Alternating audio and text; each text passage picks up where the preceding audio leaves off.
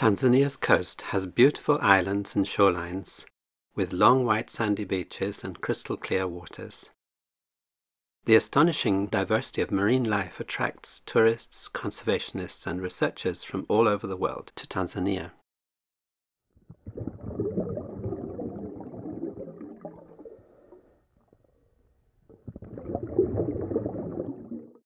Our research team came from the University of Dar es Salaam, the State University of Zanzibar, and the Norwegian University of Life Sciences.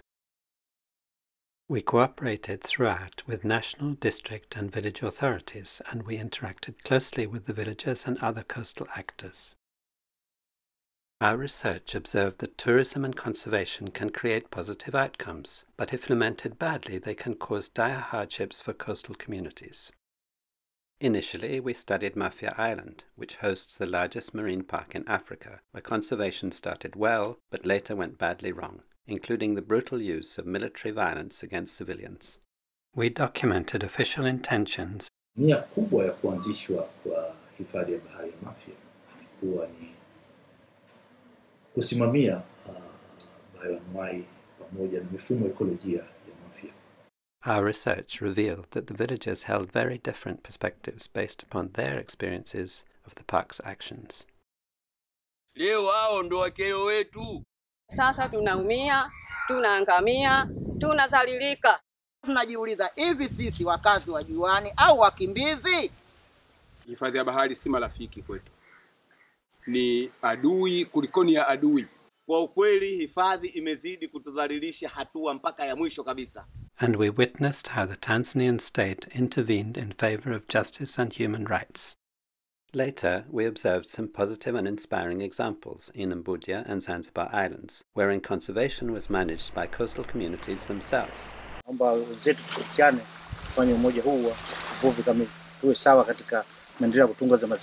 And we recorded some cases wherein tourism actually offered benefits to neighboring villages. First of all, let's take a look at some of this biodiversity that attracts so many actors to Tanzania's coast and islands. Tanzania hosts over 1,000 species of marine fishes.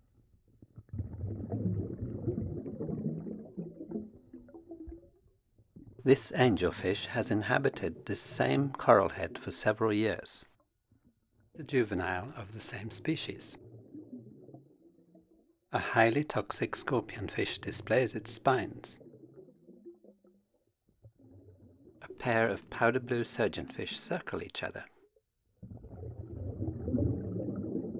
This juvenile clownfish stays close to its anemone. Clownfishes can change sex, and the largest one is always a female. An inquisitive butterfly fish and a school of snappers swim by. All these colourful fishes inhabit coral reefs, where the keystone species are the corals themselves. There are more than 270 species of corals of many shapes and colours.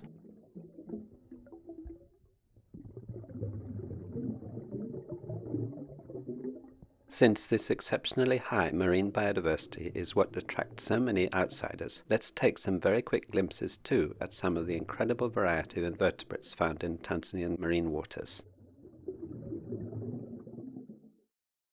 But all this marine biodiversity does not exist in isolation from people. Coastal villages are the custodians of these biologically diverse waters. The ocean provides food security and income for coastal communities. Villagers have profound knowledge of marine resources and ecology based upon lifetimes of experience and inherited from past generations. These men dive for fish and invertebrates on a reef, while these women encircle fishes in a lagoon for subsistence and income. Blue trevally can grow up to 1 meter long, and Malabar grouper can weigh up to 150 kilos, fetching key income to a fisher's family.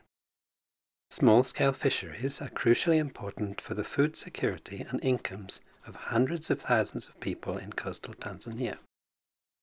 Village elders and elected leaders govern traditional and local coastal fishery management systems, and in these situations fishing is practiced sustainably and democratically. They explain that the destruction and overfishing is predominantly perpetrated by large-scale or urban-based fisheries.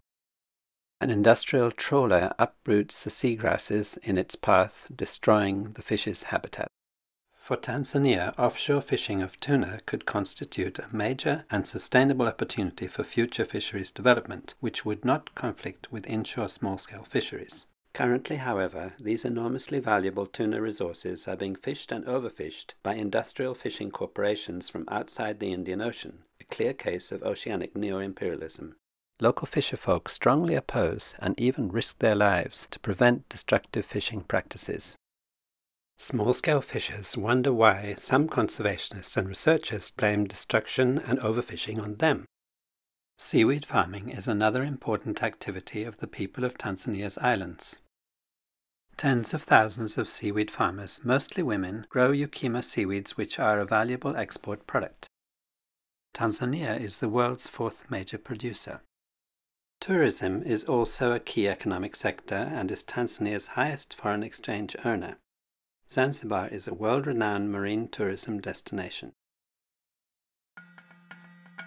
We shall visit several Tanzanian islands, starting with Mafia in the south, northward to small Mbudya Island, across to Mbudya, Zanzibar Island, and finally north to Pemba Island. We start our journey in Mafia. Let's go out with Nahoda and his crew to fish with a gill net.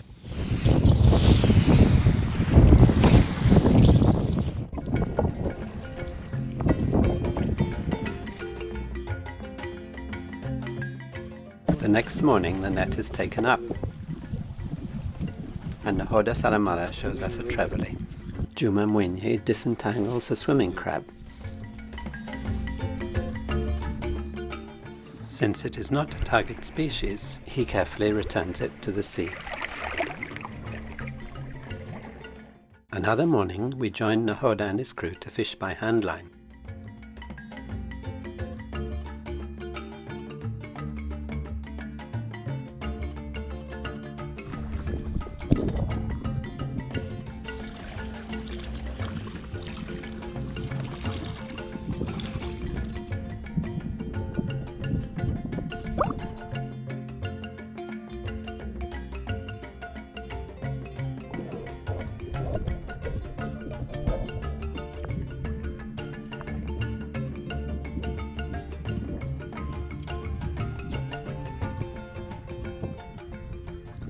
In the 1970s to 90s, dynamite fishers from outside Mafia came and blasted coral reefs. Mafia's fishing communities felt overpowered and requested government support to stop the dynamiting. In 1995, Mafia Island Marine Park was established. The park authorities and WWF cooperated with the villagers to jointly arrest illegal dynamiters. This unique collaboration was highly successful, and the dynamite fishing was completely halted within just 2 years.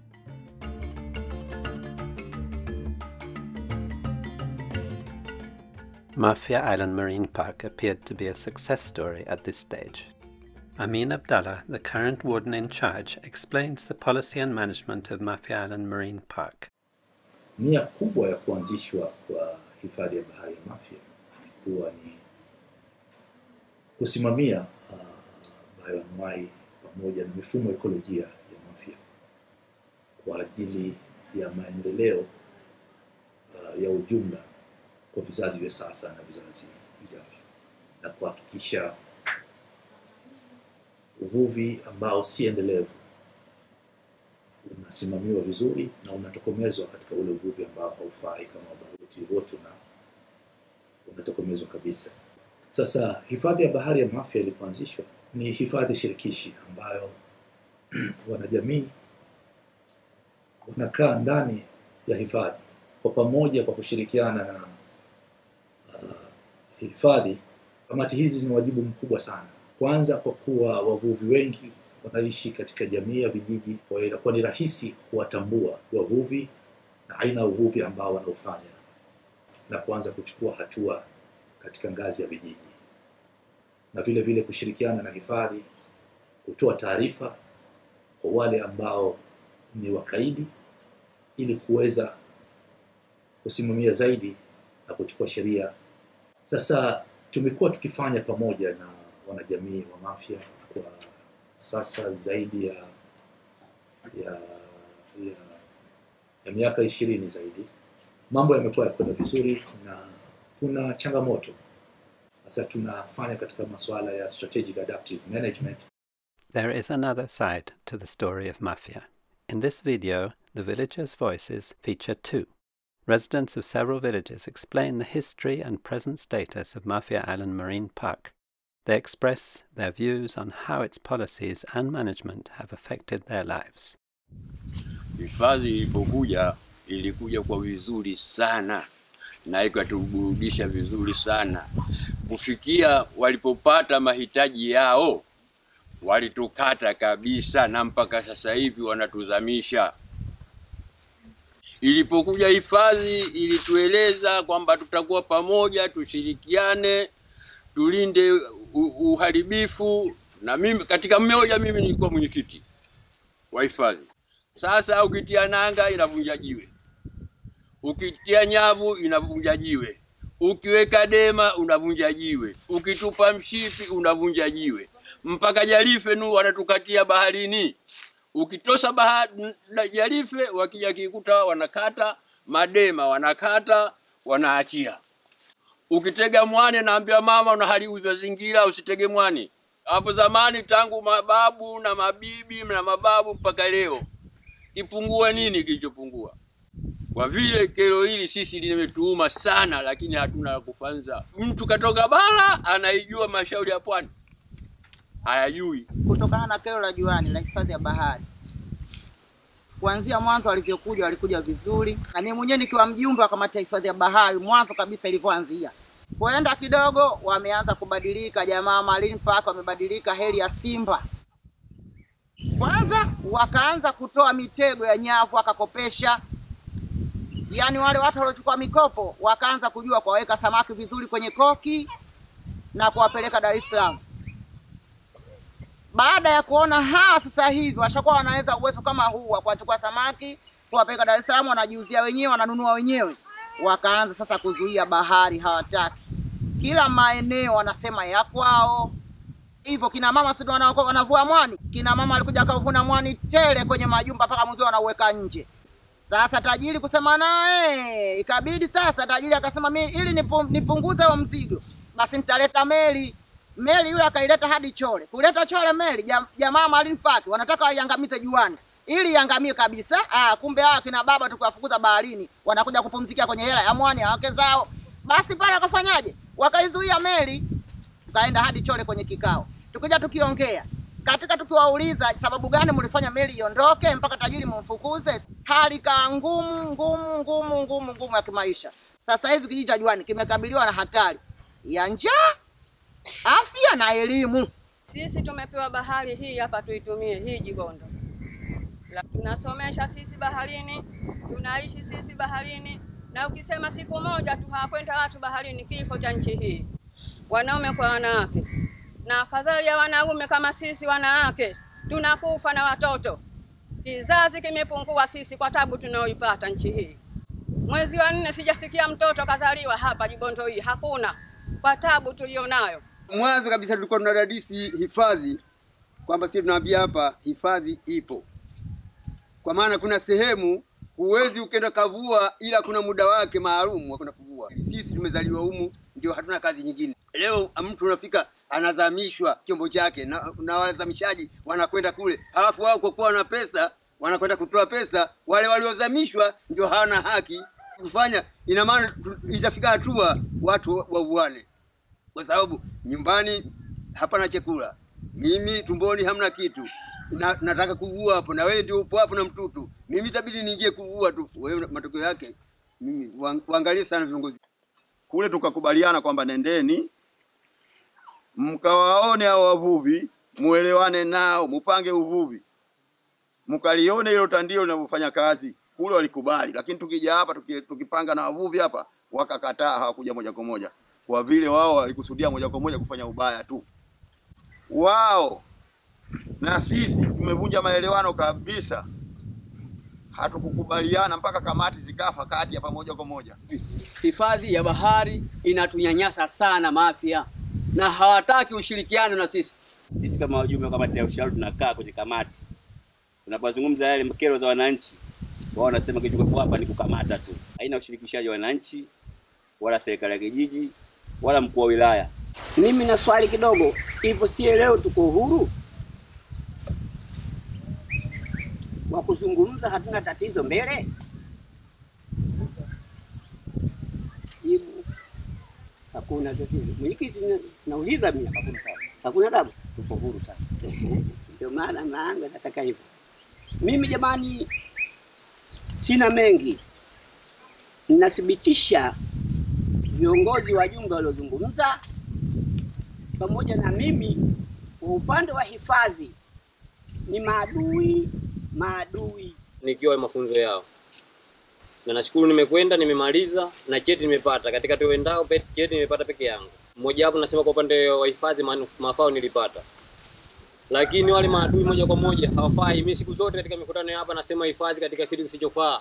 Sasa hapa kati ya halmashauri na hifadhi ya bahari, mimi naona hapa wote tukokea moto, kwa sababu huyu huku anatuambia vingine na huyu anatuambia vingine. Huyo ngombe kadreseni, sio kadreseni, na huyo ngombe chukua kibali. Sasa kibali anakupa huyu, maeneo ya jamii mikasi mitupu. Nakumbuka waliponizamisha pale, walikuwa na boti yao iendayo kasi, mimi nilikuwa na mtumbu wangu, nyangu zangu zikapotea, na kweli walikiri kwamba kweli walituzamisha. Mheshimiwa Msume akasema hapana, ndugu zangu, nyinyi nafahamu mrudi nyumbani, na nyavu zenu mzali lishapotea, mrudi nyumbani. Sasa tutaishi vipi turudi nyumbani wakati na familia zetu? Akatambia bwana, nakwambia ni hivyo ndio hivyo. Kwa maana mtakwenda mahakamani, mtakwenda polisi, mtapata tabu nyinyi, sio mimi. Mimi kitu adonge tu kule wala sendi. Matokeo yake tarehe 22 mimi naenda baharini na kamatwa tena. Tumeenda nazo kesi zile. Katua kwanza tunavua majihaba. Pili, tunaharibu sakafu ya bahari. Tatu, tunawatisha samaki baharini kwa kutumia vivyo, wakati wao wenyewe watumia gesi. Sasa vichekesho. Kwa maana bado tukaenda na kesi ile, akaja ndugu Pagu anaongea mbele ya mahakama kwamba kutumia kioo baharini na kiatu mnatisha samaki. Sisi tukaambia wewe mwenyewe Pagu, mbona unatumia gesi? Sasa nikitumia mimi mtu wa chini naambiwa kwamba haramu. Wazungu wenyewe wanakuja wanatumia gesi chini inavuma, mimi sijatumia gesi inavuma. Yaani hapa sheria hamna kabisa, yaani sehemu zao zetu zao.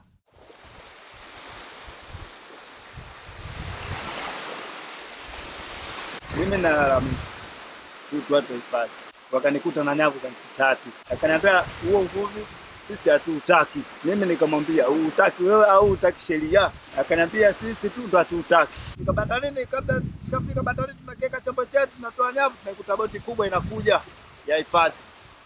Mimi bwana wetu tulichofanya tukabeba nyavu zetu tukaondoka, chombo chetu tukakeka pale. Matokeo yake wakaja wale kufika nipaka katika chombo chetu, tukaja boti mbili. Matokeo yake wakafika wakafunga chombo wakaondoka. Chombo chetu wakakichukua mwezi wa ngapi? Mwezi wa 10. Ukaturudishia huu mwezi wa pili.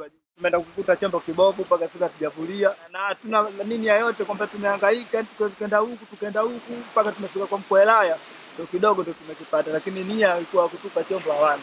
Lakini unaweza zikachukuliwa nyavu hapa zikapelekwa kule, siku 2-3 ukasikuta nyavu zimepotea, zimeshauzwa tayari.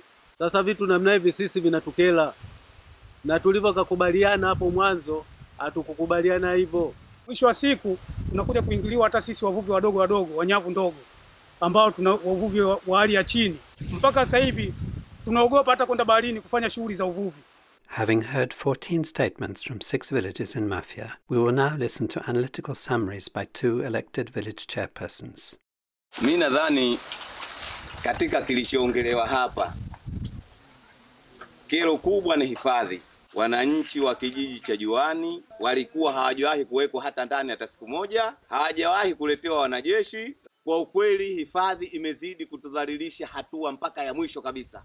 Imefika hatua mpaka kusema kwamba tunatunga sheria ndogo za vijiji. Hifadhi ya bahari imeamua zile sheria kuzikataa zote. Japo zile sheria tumetunga kijijini, zimepita halmashauri, kila kijiji kitunge sheria zake ndogo kupitia mapato yake ya ndani. Hifadhi imeona hawa wanakijiji watafaidika. Tuna maeneo tengefu, tuna maeneo uvuvi jumla, lakini watu weupe ndio wanapovua hapo sehemu iliyokuwa haivuiwi. Ndipo wanapozamia kusema kwamba kuchafua samaki, wao wanatumia vyoo, wanatumia gesi, lakini najua maslahi yako kwao. Maslahi yakiwa kwa wananchi, wao wanakataa. sio sheria. Hapa watu washakamatwa, weshawekwa ndani, weshapigwa. Na hii toka enzi ya ukoloni ilikuwepo kipindi hiko cha nyuma, hakuna haya. Leo hashirikishwi mwenyekiti wa kijiji, hashirikishwi mtendaji wa kijiji, wala mtendaji kata hashirikishwi. Amri yao ikitoka, imetoka moja kwa moja. Si haitofai hifadhi, watu wa hifadhi hawatofai. Hifadhi tumeikubali. Masharti yake mwanzo yalikuwa mazuri. Tulikuwa tunakwenda kama nilivyozungumza, tulipata mikopo, lakini nyavu hizo zote ndio shanyang'anya shachukua wenyewe. Na tulikuwa tunapiga koki hapa, samaki tunajaza hapa, tunapeleka Dar es Salaam. Watoto wetu walikuwa wanasoma vizuri. Leo watoto sasa hivi hapa megeuka, umekuwa utapia mlo. Mlo hapo ulikuwa mara 3 tulikuwa tukiupata, sasa hivi mlo wa mara 1 hivi jioni, sasa hivi una tabu. Yote haikuja kwa sababu ya hifadhi ya bahari. Kwa hivyo kilio chetu sisi wananchi, tunapasa tuishi kama wanavyoishi wenzetu wengine. Tunastahili tupate haki kama haki za binadamu. Leo haki za binadamu sisi hatuna. Hatuna haki za kuishi, hatuna haki za usalama, hatuna haki za aina yoyote. Mimi naomba kwamba kilio chetu kisikike huko. Asante. Mimi kuhusu swala la hifadhi ya bahari, wenyewe watu wa hifadhi ya bahari wanasema kwamba ni marafiki kwetu, lakini hifadhi ya bahari si marafiki kwetu, ni adui kulikoni ya adui. Esther Ashako maneno si matusi nizungumze, alisema kwamba afadhali umchezee mwili wake kulikoni kuichezea bahari. Nani Msumi mkuu kwa ukumbi wa Lizu?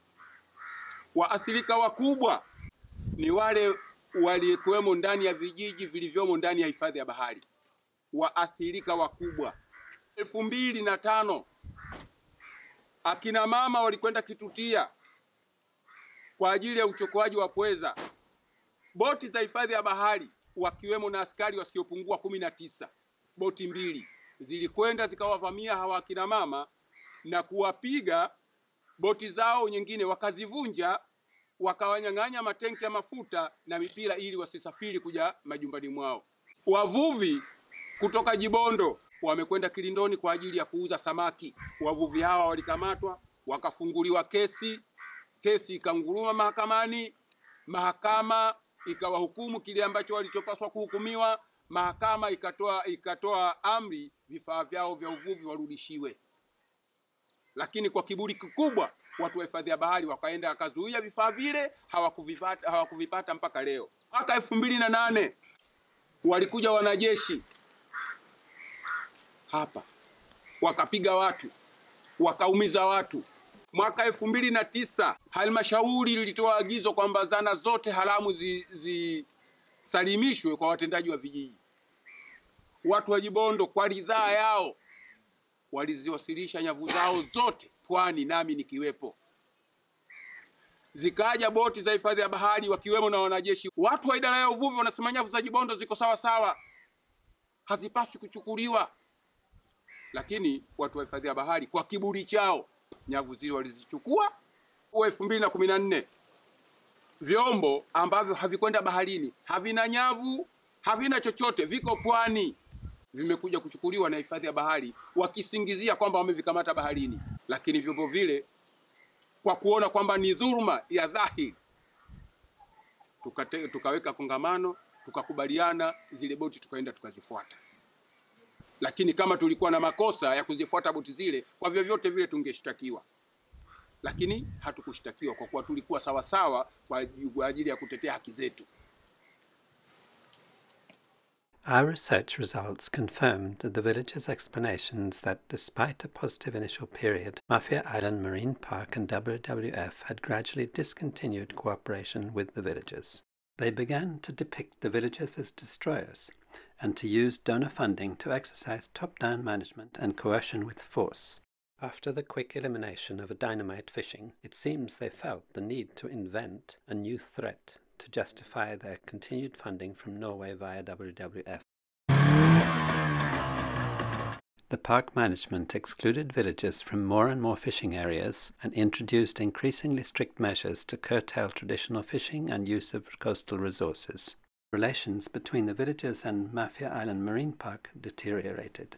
Park authorities confiscated fishers' boats and hundreds of meters of their nets each year. Fishers were frustrated because the park prescribed large mesh nets These do not catch small, plentiful, and fast-breeding fishes, which swim through those nets. Ironically, large mesh nets selectively target large, slow-growing fishes, making no sense in ecological or management terms. In tropical multi-species, multi-habitat fisheries, optimal management involves multiple gears, including nets of various mesh sizes. There exists no simple one-size-fits-all solution. A democratic and just fisheries co-management approach is needed, centrally involving local fisherfolk themselves, based upon traditional knowledge together with modern science, harvesting and monitoring fishes of different sizes and life histories in sustainable ways. Sardines breed and grow fast, but never become large. Blue marlin, by contrast, can grow to be enormous. Clearly, therefore, one needs different gears and different mesh sizes for different fishes. WWF and the park claimed overfishing was a problem, but they had no scientific evidence. Our research, dive surveys, and fish stock assessments confirmed that fishing levels in Mafia were sustainable. WWF criticized our research publicly in 2011, but we refuted their claims, and they withdrew their critique of our research. WWF departed from the park in 2012. FAO data indicate that catches of groupers show no signs of overfishing. Groupers can be early indicators due to their K-selected life cycles. Mafia Island Marine Park became a bad example of blue grabbing and neocolonial accumulation by dispossession. The villagers and their children's food security, health, incomes, and livelihoods worsened. In 2007, villagers explained to us that fishers' rights was a key issue that needed to be addressed, so we jointly organized 6 workshops and we invited park managers and fisheries authorities to attend.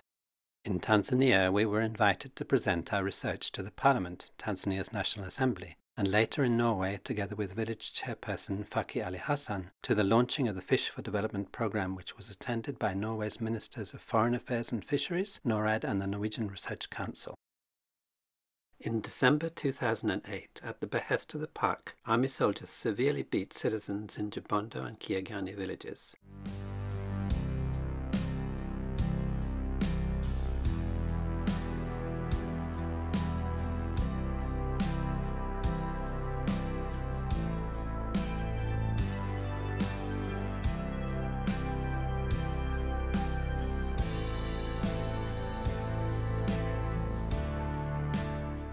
In February 2010, park rangers and army soldiers forcefully confiscated legal nets from Jibondo fishers. Villagers and researchers protested these violent injustices to both local and national government authorities. Mafia Island Marine Park appeared to be a failure story at this stage. In response to these letters of protest and concern from the villagers and us researchers, the Tanzanian Commission for Human Rights and Good Governance investigated the Mafia case from 2010 to 2012. Judge Manento, chairperson of the commission, explains their findings and conclusions. Tume uliona kuwa mwanzoni walipoingia watu wa hifadhi walishirikiana vizuri sana na wananchi, kwanza kuwaelezea makusudi na madhumuni na faida watakazopata na kuwaelimisha wakaridhika. Hii ilitokana na kuwa eneo lote hilo ambalo lilifanywa kuwa ni hifadhi lilikuwa ni mali yao, walikuwa wanaitumia kabla ya serikali kuamua mwaka 94 kuwa iwe hifadhi. Kwa hiyo sio kuwa kulikuwa hamna watu wanaofanya shughuli zao, na ushirikishwaji ukawekwa kisheria kabisa kuwa washirikishwe, kwa sababu wao wataingia hasara ya kuchukuliwa eneo lao ambao walikuwa wanavulia. Na kama inavyoeleweka, mambo wakaaji wa visiwani, kwenye visiwa vyovyote vile, kazi mojawapo kubwa ni ya uvuvi. Sasa ikatokea kuwa hawathaminiwi tena baada ya mipaka ile ya hifadhi kuwekwa. Wakawa wanafuatwa, wanapigwa, na watu wa hifadhi wakawa wanatumia hata wanajeshi katika kuwavunjia heshima zao au haki zao za kibinadamu. Tume ilivyochunguza ikaona kuwa ushirikishwaji umepungua, au yale majadiliano ya mara kwa mara yakawa yamepungua. Kwa hiyo tume ilifanya mapendekezo yake, kwanza kuwa jeshi lisitumike katika kulinda hifadhi. Tume ilipendekeza ni vizuri iwe elimu ya kila siku itumike, ushirikishwaji utumike ili hifadhi ifanye kazi yake vizuri na wananchi wapate kile kinachowahusu. Ni vizuri utawala bora ukaendelea kutumika kila siku kwenye hifadhi kama ambavyo tume ilielekeza. Utawala bora ni masuala ya kusikilizana, ushirikishwaji, kutumia sheria na busara zitumike. Wakati mwingine sio lazima sheria, na hekima ambayo tena atakubalika. Kama hukubaliki ukitumia mtutu wa bunduki, well, murder will breed murder. It will continue forever. Yani mauaji ataleta mauaji mengine na yataendelea kwa sababu kila mtu atakuwa analipiza kisasi.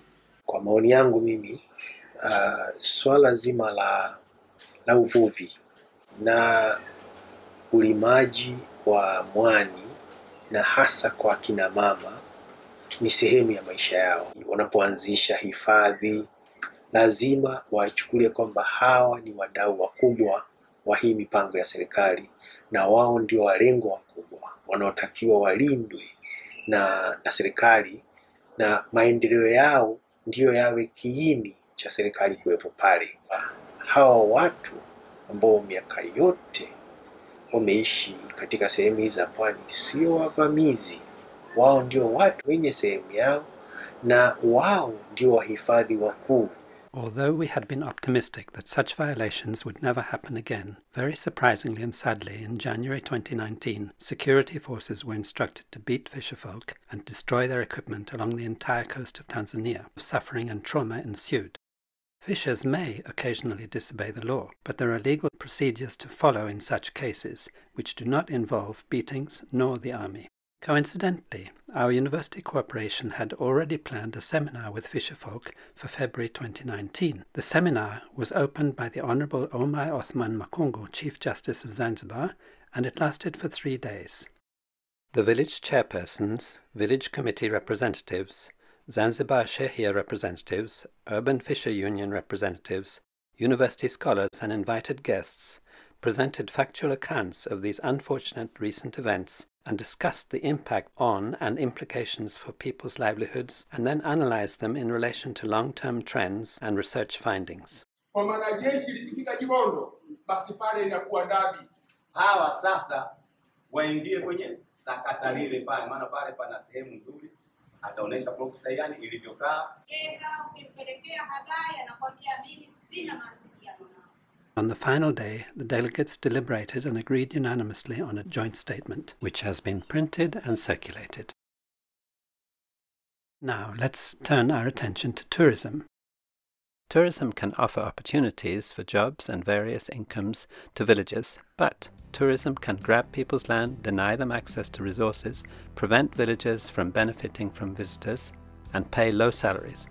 Inconsiderate kitesurfing tourists disturb women fishers and seaweed farmers when they pass too close. Tourism can contribute to the national economy, or it can be pervaded with leakages and corruption, colluding with compradors in the state apparatus to further dispossess and exploit the people as a form of neocolonial oppression.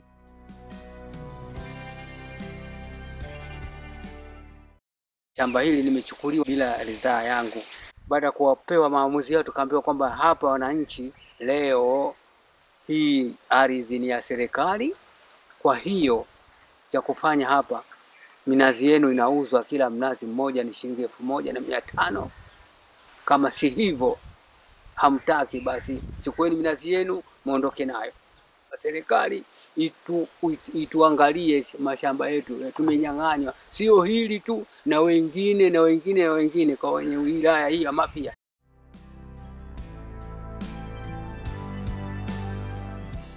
Tourist hotels and the park headquarters hinder Utanda villagers' access to the sea. Chole Mjini Lodge grabbed part of the village school, unique archaeological ruins and the women's market, but in 2016 they were ordered to withdraw by the President's office. In 2014, a Belgian diving instructor slashed the nets of a fisher, but when this was reported to the park, they only issued him a mild word of caution. Hifadhi ya bahari wanasema wanaharibu mazingira. Mtu anayebeba msembe, kwetu tunaita msembe, nyavu za miguu, anakuja kukamatwa eti anaharibu mazingira. Lakini leo kama utakwenda Big Blue, unaweza ukenda ukakuta pale pwani pana vipara vya vyombo. Mwani uko kule, huko kuna vipara wanashua vyombo vile. Lakini kwa kuwa mtu mweupe mzungu haharibu mazingira kabisa. Kuna wazee wetu wa Madema wanasumbuliwa, watu wa mishipi wanasumbuliwa, watu wa nyavu wanasumbuliwa. Yaani hakuna mavuvi. Lakini ile yote kwa sababu mgeni ajifarague vile anavyotaka yeye. Hifadhi ya bahari lengo lake si wananchi. Lengo lake ni kuboresha utalii Mafia. Nani mfaidika mkubwa wa hifadhi ya bahari? Mfaidika mkubwa wa hifadhi ya bahari ni wawekezaji wenye mahoteli. Tuliambiwa sisi hapa tutapata ajira. Loji, mashua zote zao wao. Je, sisi mashua zetu zitafanya kazi gani? Wenzetu kule Zanzibar wanachukua mashua. Mashua mtu binafsi, gari ya mtu binafsi atembeza watalii. Hapa mashua kutembeza watalii, watembeza wazungu. Ajira yetu tutaipata wapi sisi? Both conservation and tourism as now practiced on Mafia Island have too many negative sides. Fortunately, though, we find more positive examples on Mbudya and Zanzibar and Mbudya and Pemba, even though negative instances certainly exist there too. We shall visit these now and hope that some useful lessons might be learned from them with relevance to much-needed changes for justice in Mafia.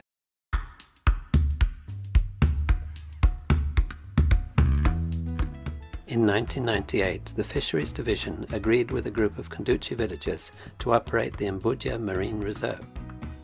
The villagers constructed small shelters with local materials as shade for the tourists. And they erected signs to inform visitors. Sisi ni wana kijiji wa Kunduchi na tunashirikiana vizuri na wana kijiji wenzetu wa Kunduchi katika habari za uvuvi. Wavuvi wengi wameelimika sasa hivi, watu hawaji kabisa kuvua katika maeneo tengefu. Wakija hapa labda wanaharibikiwa na vyombo, kuomba msaada za kuweka vyombo vyao, kutengeneza vyombo vyao au kupumzika kwa ajili kungoja muda kwenda baharini.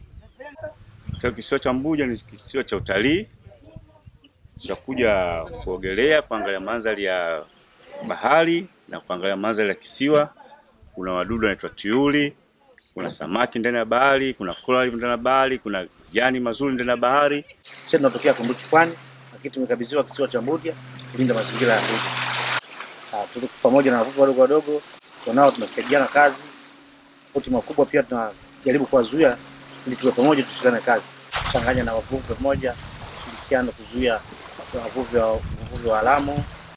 Tuko hapa muda mrefu kama miaka 20 na kitu. Kwa hiyo sasa naomba wenzetu tushirikiane kufanya umoja huu wa uvuvi kama tuwe sawa katika maendeleo ya kutunza mazingira. A park employee purchases fish from a local fisher. Soon to be delicious fish and chips. Mbudya has fine beaches and easily reachable coral reefs. Dynamiting was quickly stopped here in cooperation with villagers. Destruction of corals by heavy dragnets was also promptly halted.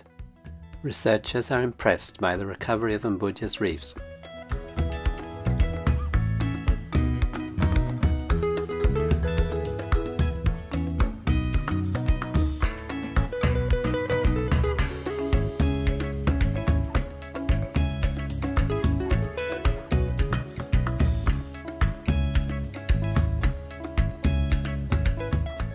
A juvenile angelfish bids us farewell from Mbudya Island, the social and ecological success story. Adjacent to Mbudya in Msasani Bay, these terns show fishers where to fish, and later the fishers share some of their catch with the birds. Sacred ibis are waiting for fishers to share some small fishes with them. There exists a symbiosis between the birds and the fishes. A traditional seine net brings the catch up to the beach. Seagrasses are not harmed by traditional seine nets. These seagrasses in Msasani have been fished daily for many decades. However, industrial trawlers would decimate them.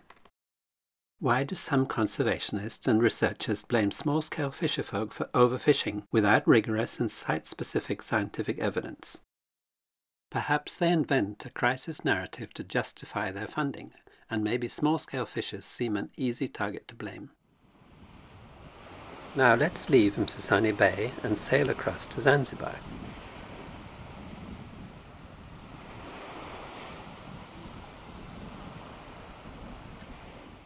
Here in Jambiani lies a small hotel, which enjoys friendly relations with the neighboring villages.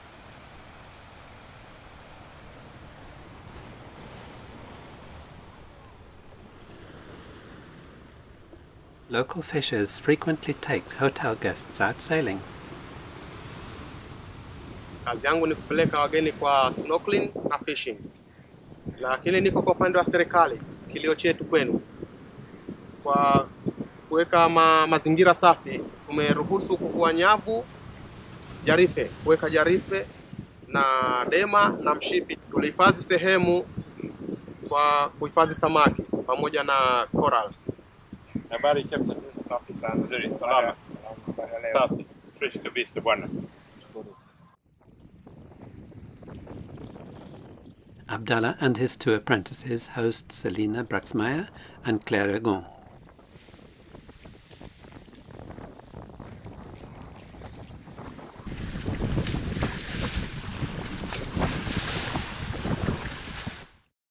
Abdallah shows them a coral nursery.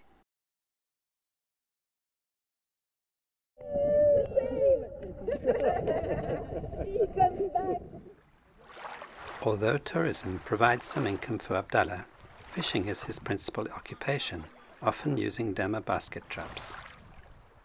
Abdallah gets green algae with brittle stars as bait. The baited dema trap is then lowered into the water. Another trap, which has been there overnight, is pulled up from around 60 meters deep.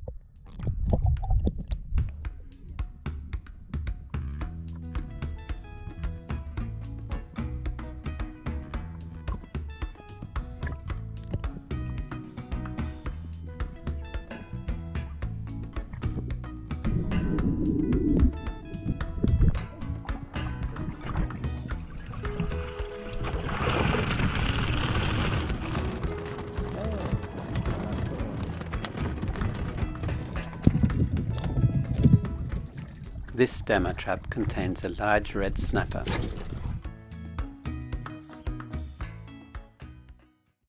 Seaweed farms in Jambiani and Paje are an important coastal economic activity and livelihood basis. Euchema denticulatum contains valuable carrageenan for export, was initially a good income for farmers, but the prices paid to farmers have been kept very low by monopolistic transnational corporations. Mwanaisha Makame Simaya experiences that low prices make her life very difficult. Gina Heri was a skilled seaweed farmer but gave up due to low prices, as did many other seaweed farmers. Now we proceed northwards to Matemwe. Hotels occupy much of the shoreline and their walls often hinder villagers' access. Hotels do provide jobs, but these are often lowly paid with outsiders occupying the higher positions. To the north of Matemwe lies Mnemba Island. Mnemba is a tiny island with a large reef and an exclusive hotel. Villagers have the right to take tourists to Mnemba's sandbar and reefs.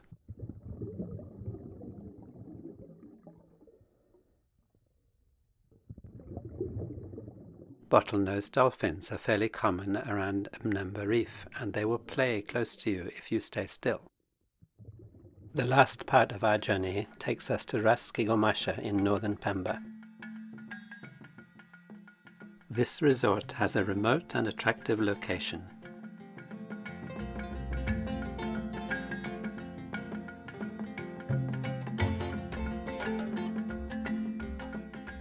It has an exclusive underwater bedroom. Nearly all the 87 workers are from the 2 neighboring villages. Kipande wetu jamii hapa tunashukuru sana kwamba Manta ni hoteli moja ambayo inajali sana bwana kijiji. Inaziangalia zile changamoto ndogo ndogo ambazo ina uwezo kifedha ama kinjia nyingine za elimu kuweza pia kuwasaidia. Tulipoingia tukawa tuna walimu wanatoka wengine Afrika Kusini, wengine wanatoka Australia, wengine Sweden, wanatufundisha kuhusu utalii na kuhusu service na masuala mengine ya hoteli pia. Lakini pia tukapata fursa za kujifundisha mpaka hotel management. Kwa hiyo sasa hivi mimi nafanya kazi kwenye management kabisa. Sasa tukipata wawekezaji wa aina kama hii, ndio wawekezaji ambao mimi nahisi kwamba ni sahihi, wataweza kuwasaidia jamii nzima ya Pemba. Some villagers were more skeptical. Mimi nina masikitiko kutokana na uwekezaji. Kila mwekezaji anayekuja anajaribu kukutana na wanakijiji ili kuwapa ahadi ambazo hawawezi kuzitekeleza. Kazi yangu ni kufundisha wageni wanaokuja hotelini kwetu ambao wanataka kujua jinsi ya kuzamia baharini.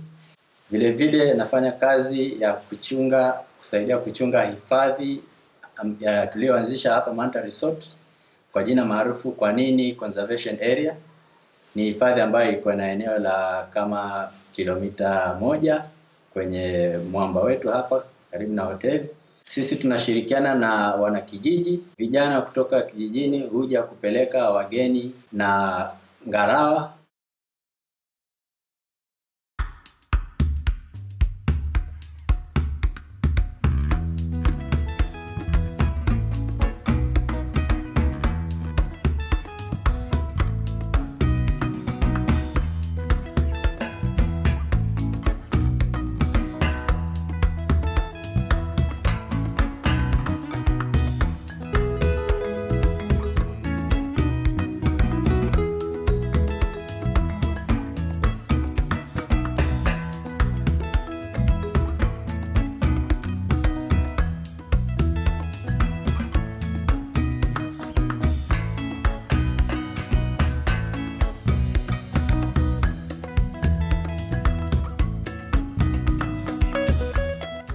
Some closing thoughts.